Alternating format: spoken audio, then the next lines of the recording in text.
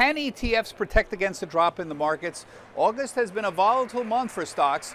A large cohort of older investors has created a demand for products that allow investors to still stay invested but provide some protection on the downside. Now, how does this exactly work? Let's talk with Bruce Bond. He's the CEO of Innovator ETFs. Also joining us is Mark Hagan, Senior Vice President at Index Fund Advisors and author of the book Investing in U.S. Financial History, Understanding the Past to Forecast the Future.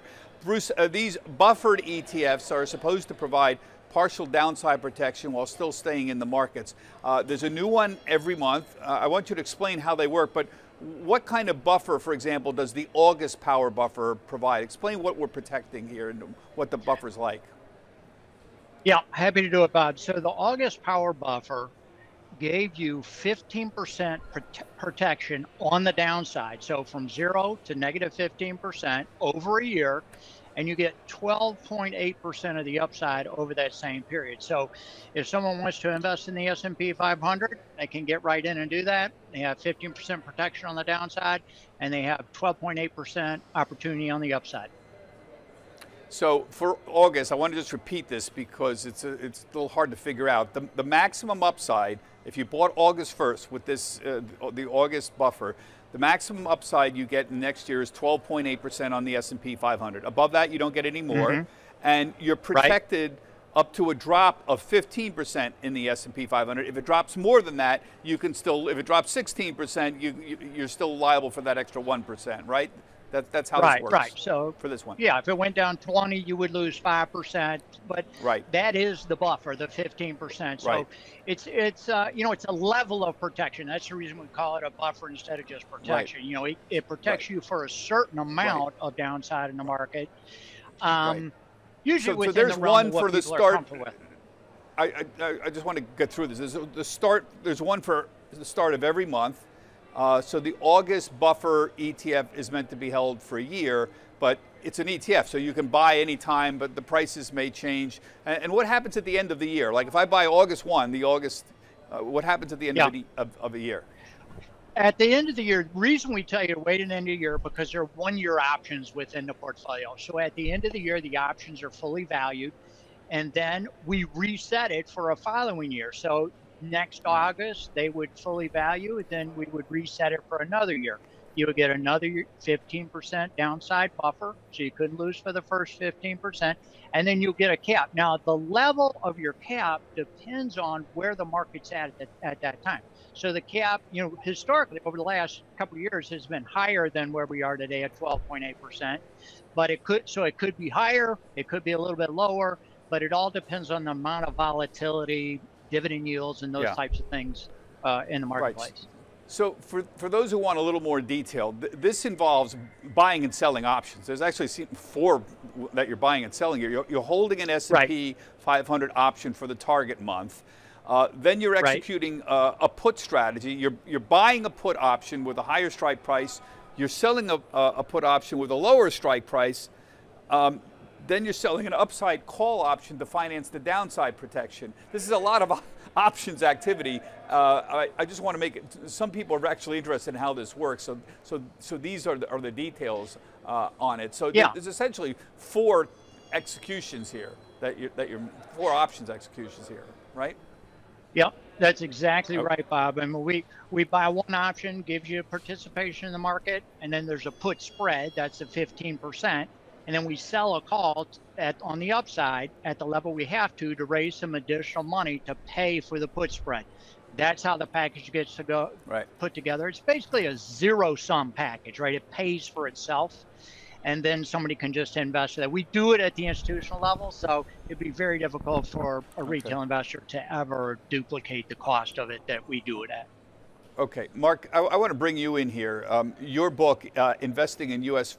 Financial History, it's a fascinating book, a very comprehensive look at U.S. financial history, including active management. What do you think of this? What do you think, just generic, of strategies that allow investors to I mean, my concern with my question would be the use case. I mean, I'll take it at your word that it actually works. It is pretty complex, but it seems to be hedging volatility in my guess, is an expensive way. And this is going to sound kind of simple, but it's true that one of the big problems with investors, particularly long-term investors, is they get spooked in the short term.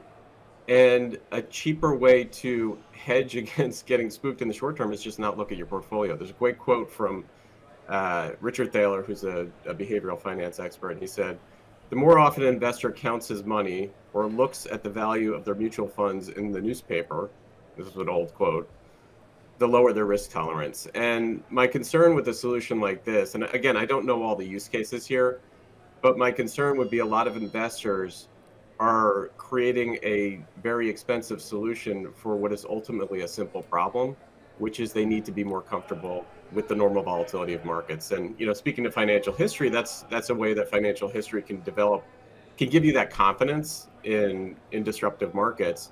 When you've seen enough of these repetitions, you kind of know, you don't know what's going to happen, but you know it will resolve itself. And if you're a long-term investor, short-term volatility really shouldn't be concerned. Sometimes it can be helpful in terms of rebalancing. So it's really the use case. And my guess would be there are people using these types of funds that could find a cheaper solution to deal with that volatility. Bruce, Mark's bringing up a point about the cost of the options. Options are expensive. The fee for this ETF is almost 80 basis points a year, 0.8% a year. What do you say to that? His point here is that there may be a cheaper option out there to do either nothing or even rebalance and lower your exposure a bit. You know what, I think for somebody that researches the markets, I think that tends to make sense. But for people that are actually putting their money at risk, it doesn't make any sense. If what Mark said is true, we should all go out and just buy NVIDIA today because we believe it's going to do well in the long run, or even the S&P, or even the NASDAQ, or even, and you know what? I think, 95, well, almost $100 billion was sold in annuities last year. Now, why does that happen? The reason that happens is because people are fearful of losing their money. 75% of the assets that are investable today are in people's hands 55 plus. They do not have time or want, and they're just not willing to have their money go, drop by 20, 30% and then hope it comes back in time and they might have to get another job type of things. When you actually put your money on the line, and it's not just theoretical, it's very difficult to do. And so a lot of people, they like having some knowledge of the potential outcome long term so that they know, okay, I can put my money in. I mean, look how much money is in, $6-7 trillion in money markets today. As people just, they're just fearful of the market. And most people do not want to take on the full brunt of the market. And the fact is, bonds haven't saved you. They haven't protected you. And by sticking your head in the sand and just saying, well, I'm just going to pretend it, I'm going to be okay, people just are not comfortable with that most of the time with real money. They just, I've seen it. Believe me, I've had hundreds of equity products, hundreds of fixed income products, and I can just tell you, this fits a group of people that are interested in getting exposure to the market, but not taking the full risk of the market. Okay, Mark, what do you say to that? I mean, there is a point to this. I mean, annuities actually are a form of downside protection. People do give up potential upside in having other things out there in exchange for a stream of income. So there is evidence annuities is evidence that people are exactly concerned about that. So I mean, honestly, I think that this is the job of a financial advisor. And it's funny, the reason I wrote this book was when COVID hit, I admittedly was kind of caught flat-footed. I'd never seen anything like this before. But the more I started reading about financial history, the more I realized that nothing over the last 4 years was unprecedented. And I think the role of a financial advisor who is providing value is to calm people during times like this. And, just over the past week, that's what I've been doing. It seemed like it was a flash crash last week, which is not unprecedented. It was actually a pretty plain vanilla and benign one as far as flash crashes go. And I think financial advisors that are doing their job can provide the calm or the the calming advice at a lower cost than products like these. And that's not a judgment about whether these products work or not. I just I think there are cheaper solutions out there. Yeah. Bruce, I want to move on here. You have other buffered products that offer even more protection, 100% downside protection, that are also monthly. Let's take the case of one of them, the equity defined protection ETF for August. The symbol is ZAUG, Z as in zebra, AUG. Tell us how this works. Well, I mean, these are very similar to people that buy like a CD, a bank CD, or a market-linked CD. Basically, what you can do is you can buy a ZAUG and hold it for 12 months. And over that 12 months, as long as you bought it, right up front, you're not going to lose money, but you have access to a certain amount of the upside in the market. That upside in the market, is around 9%. And so you get the upside of what's available in the market that the options market, kind of the vol market, they call it, will give to you, which you have no risk of loss. And so people that currently are in a money market and rates look like, they will probably go down in a money market. And remember, money markets, you have to pay tax on money markets. So even if it's at 5%, you're going to get dropped a little bit, after taxes. Here you have the potential to get 8.8% over the year, no risk of loss. And the other thing that's important here is that you have a safe asset that's in equities rather than fixed income. And so you're getting the potential upside that's available for equities up to a cap with no risk of market loss.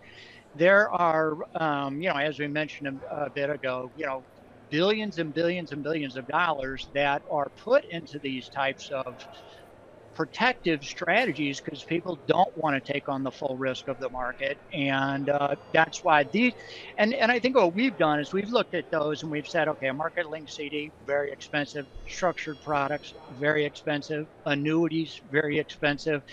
These take what they do, put them in an ETF. They give you transparency, they give you liquidity, they give you no counterparty risk like these other products have. And they're completely liquid. You can buy and sell them at any time. So they've improved significantly these other products in the market that, billions of dollars are being put into.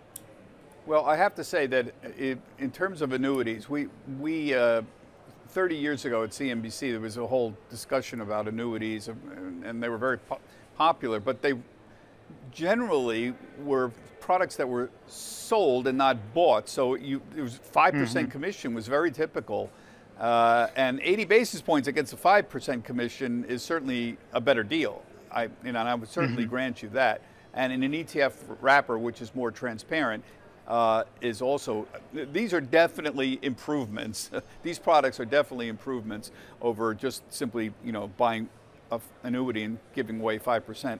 Right up front or a structured product, or they're also any of expensive. These other type of products, very expensive. And so to get this type of an outcome for people to control their exposure, there's nothing like that available in the market today. And so this is where they need to come for that type of protection.